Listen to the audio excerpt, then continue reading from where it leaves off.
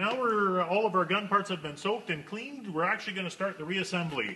During reassembly, we use the fusion grease exclusively, just because of the fact that it does not react with the isocyanate, so it's not going to cause you any problems with the gun itself, as well as it is a low viscosity grease, so make sure that that gun's going to operate freely. There's not going to be any restriction due to a thick grease binding parts inside. We start by putting a small dollop of grease onto the work surface, and that way we can just kind of dip our fingers in and smear it around the O-rings as we do the reassembly on the gun. So to begin with, we're going to install the muffler back into the bottom of the gun handle. And just to recap, we do need a 1/2-inch wrench to insert this and tighten that back up.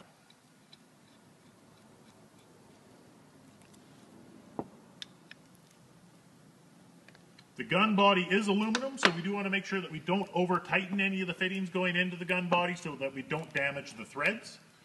So now we're going to insert the trigger piston back into the gun body.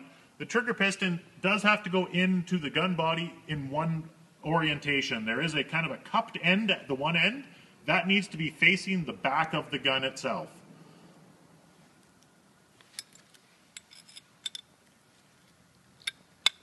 And we just use a little tool to give that a push and make sure that it's fully seated into the gun body. And now we'll insert our spring and the rear cap.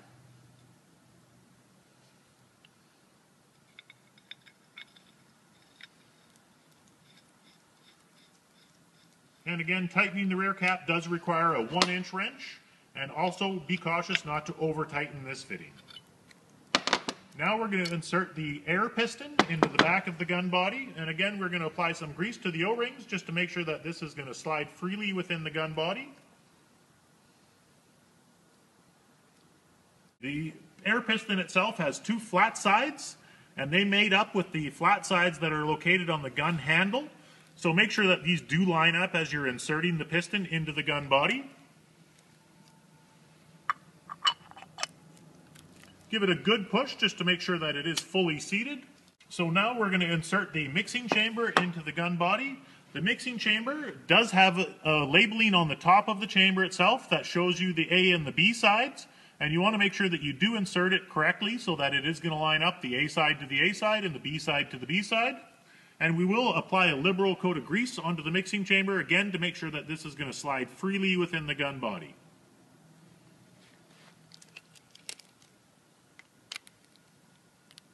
And again, now you can see that the writing is facing upwards on the gun handle. Now we're going to start with the reassembly of our check valve and filters. Before starting, make sure that you've installed your O-rings located here and here. And then we'll start by dropping our check ball into the housing.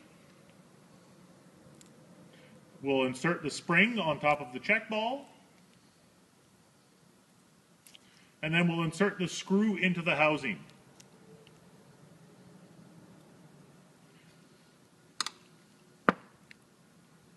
Now when inserting the screw, make sure that you do not screw the screw down as tight as it possibly will go. Essentially what we want to do is make sure that the screw is level with the surface of the housing itself.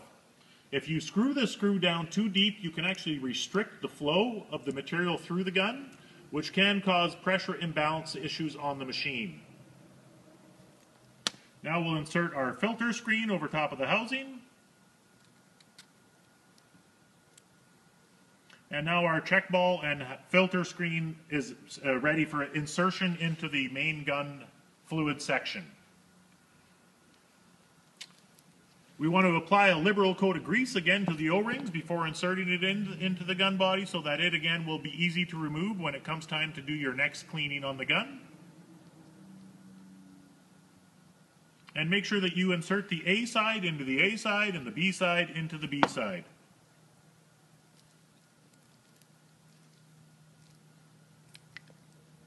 And now we'll insert our A side check ball.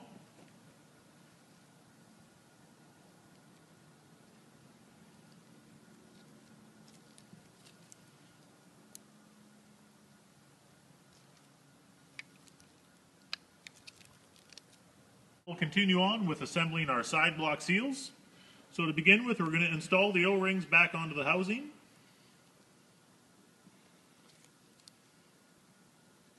Then we'll insert our spring into the main housing body. And then we'll push the side block seal into the housing itself. Again, we want to make sure that we do put a little bit of grease onto the O-ring on the side block seal, again for easy disassembly down the road when we need to do our next cleaning.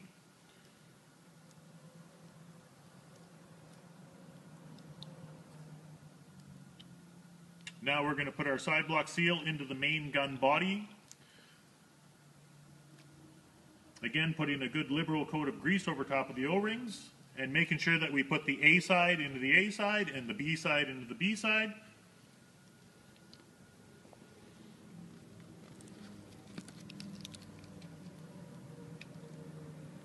We do not want to seat these completely, as we need to have space to have the mixing chamber slide in between them prior to assembly. Now we'll insert the B or the A side.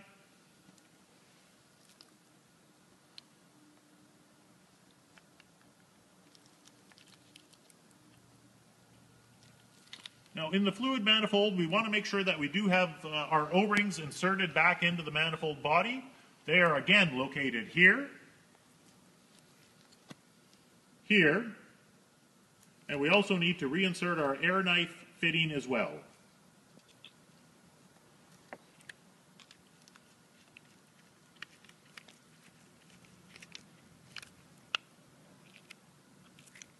With the air knife, we generally start by bottoming that fitting out completely and then coming back out about a quarter of a turn just to make sure that we do get some airflow, and then we will adjust the air knife once we actually start to use the gun to get it into the perfect position. Now we're going to take the main fluid section and we're going to slide it onto the gun body over top of our already installed mixing chamber.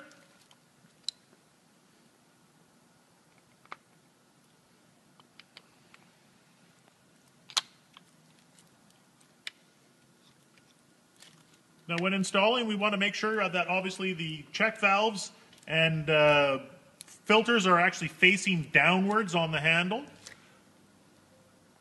And this fitting here just needs to be hand tight. Now we're going to insert our retaining ring for the side block seals. And in the retaining ring, there is one nylon O-ring that we need to have.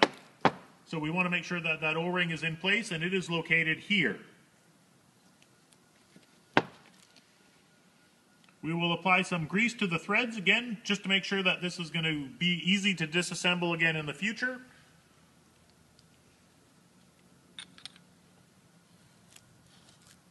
And again, this fitting is just installed hand tight. And the last piece that we need to install on the gun is going to be our air cap.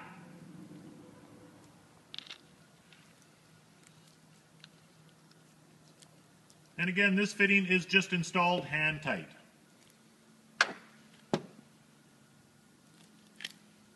Now that we've got our gun completely assembled, we will reattach it to the fluid manifold on our hose set.